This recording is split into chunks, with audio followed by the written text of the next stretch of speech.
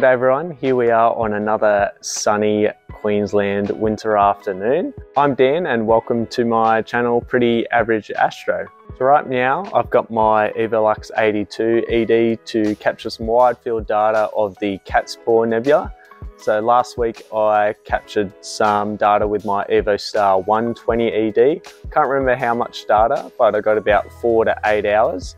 Now this will be my first time combining data of different focal lengths. So tonight the plan is to get another 8 to 10 hours of that wide field of view and then combine that within pixel sight with the EvoStar 120 ED, with the plan to hopefully have a nice wide field picture but a really detailed center.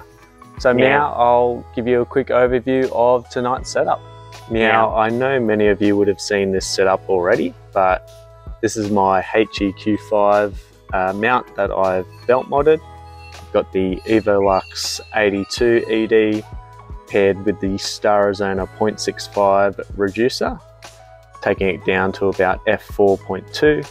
I've got the Zewo filter draw with the Optolong L Ultimate, the Zewo 533 MC Pro camera, the 290 MC guide camera, the Evo Guide 50 ED, the ASI Air Mini, and a little SV Bernie dew heater.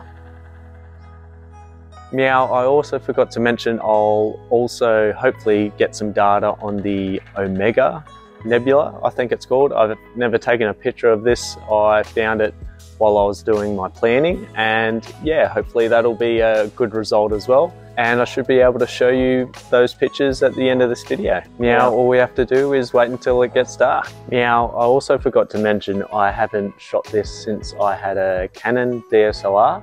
So this will be really interesting to see the comparison with the new gear, especially the new camera. Meow. Now, I also hope my neighbors don't see me like this either.